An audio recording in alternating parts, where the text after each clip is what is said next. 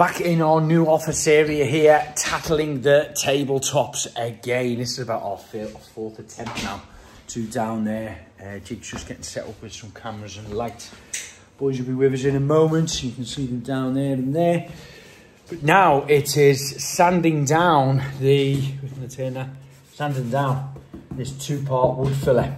And we put a bit of fine filler in as well on another day. So our pieces to camera now is about the main table being done and the fact that all these edges now are polished and kind of sanded off here, made them a little bit, turn that on a minute, made them a lot safer there, because our kids have got a tendency of, well, accidentally running into things. So we've made them as nice and smooth as possible all the way down here. So now it's sand these down, and I still don't know what I'm going to do with this surface. I might burn it today, I don't know.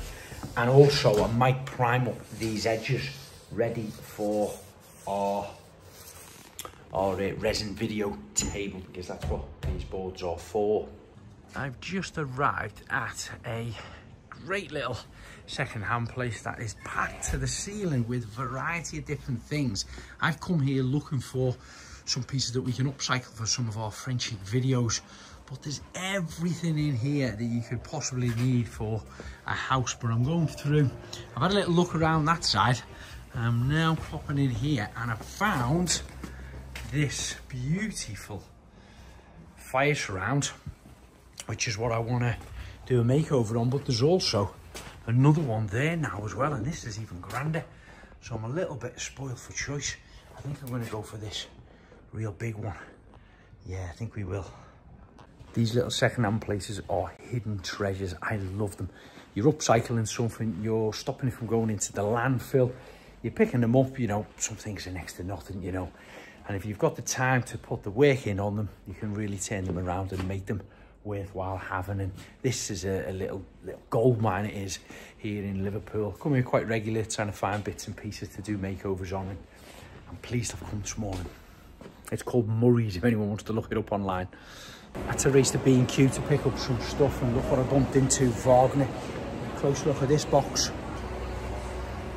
You see my ugly face on them.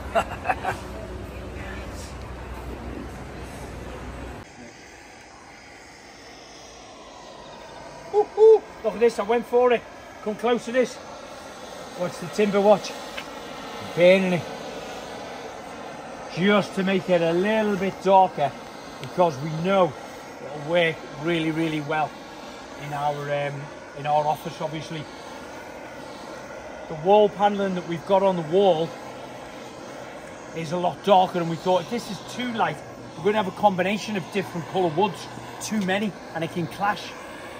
So I thought I'll try to just scorch it, burn it that little bit more. I mean, look at it, it looks beautiful. Once the resin goes on this, and it is going to go on tomorrow, it should look fantastic and really draw the grain and the colour out. And I'm liking that.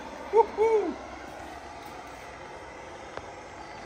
The wood for our table has turned out nice. Now it's been torched and put a little bit of a stain on there. As you can see, that's gone a little bit dark. You can't quite see it on my phone here. But, that's one that hasn't had any on yet.